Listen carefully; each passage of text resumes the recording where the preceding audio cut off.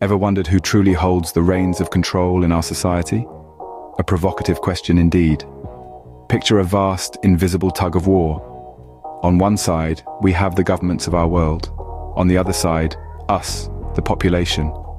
It's a struggle for control, and it's happening every day, everywhere. Governments, in their quest to maintain order and ensure stability, employ a variety of strategies. Some use a soft touch, appealing to our better nature, nudging us towards desired behaviors. Others adopt a more forceful approach, laying down strict laws and regulations, wielding the stick of authority. From the bustling streets of New York to the quiet lanes of rural China, this tug-of-war is in full swing. But who's winning? And at what cost? Real-world examples around the globe will shed light on these questions. Isn't it intriguing to consider how much of our lives is governed by unseen forces? Stay with us as we explore this invisible battlefield. Imagine a world where your every move is tracked and your behavior scored. This isn't a dystopian novel, but a reality for more than 1 billion people in China. The Chinese government has rolled out a social credit system, an initiative that tracks and scores the behavior of its citizens. From jaywalking to financial responsibility, from social media posts to the company you keep, the system's all-seeing eyes are constantly watching, analyzing, and scoring.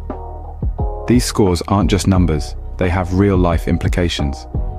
A high score can mean easier access to loans, while a low score can bar you from certain jobs, travel, or even the internet. But why? The government argues that it's an attempt to build a trustworthy, harmonious society. However, critics see it as a tool of control, an Orwellian mechanism to manipulate and manage the population. They argue that this system infringes upon the freedom of the individual, turning the population into compliant citizens under constant surveillance. And there's this lingering question. What happens when the system makes a mistake? What if you're scored unfairly? With the system's scope and reach, correcting such errors can be a Herculean task, leaving innocent individuals at the mercy of an algorithm. In the name of order and harmony, is such a surveillance system a step too far? But don't be so quick to judge. The West also has its mechanisms. Picture this, a surveillance network so vast and intricate that it could rival any science fiction novel. This isn't just some dystopian future, but the reality of the Western world today. Western governments, particularly those of the United States and the United Kingdom, have long been leveraging surveillance as a means of societal control. You might remember the name Edward Snowden. A former contractor for the US government, Snowden risked everything to leak classified information about the National Security Agency's pervasive surveillance activities. And what a revelation it was, exposing the extent to which the government had its eyes and ears in our private lives, even in our own homes. This surveillance isn't limited to potential threats or criminals. It's you, it's me, it's your neighbor down the street. Our emails, phone calls, even our internet searches, all under the watchful gaze of Big Brother.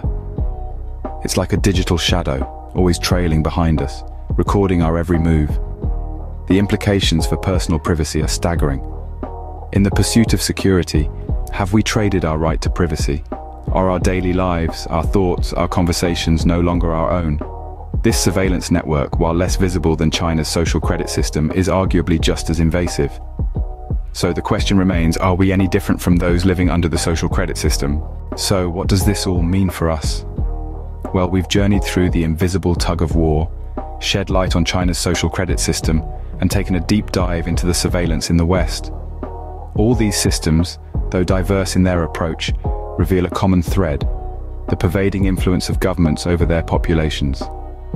In China, citizens are rated and ranked based on their behavior, creating a society where compliance is rewarded and dissent is silenced.